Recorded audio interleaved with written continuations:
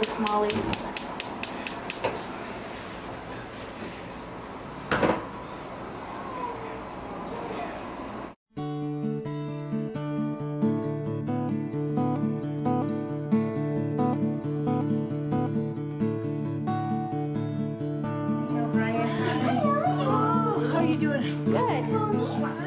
So what originally started out as a beautiful day to shoot and film an instructional video for how to make blue corn mush, it turned into something completely different.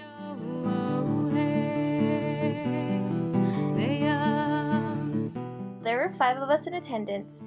4 of us actually worked together, and so it was really nice to get our families together and just kind of learn about each other. And what was meant to be, something else turned into a time for us to kind of bond and learn about each other's traditions and cultures and familial ties. You're gonna add it when you're it's hot, and then that sugar will melt.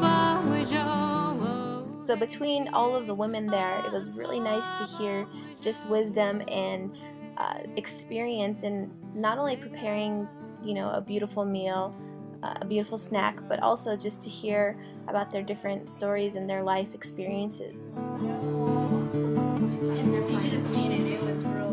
One of the most interesting things of the night was that a woman there actually babysat my husband when he was a child, and getting to hear and about their family and how we all kind of know each other in a roundabout way and how they're related to certain people, and it was really cool, and it was really nice, and it almost felt like family away from home.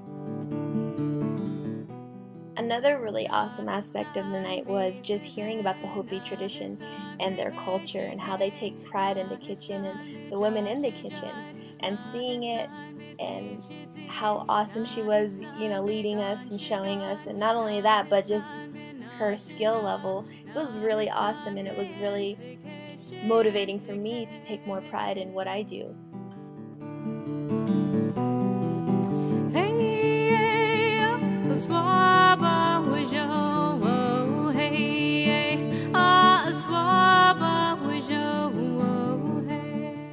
I really think that traditional recipes aren't about the ingredients, they're not about the temperature, they're not about the perfect proportions.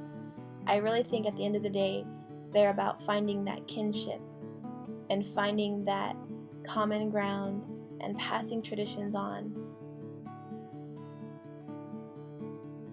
I left feeling like I was a part of another family, and even down to the song choice of this video, it just completely reminded me of home.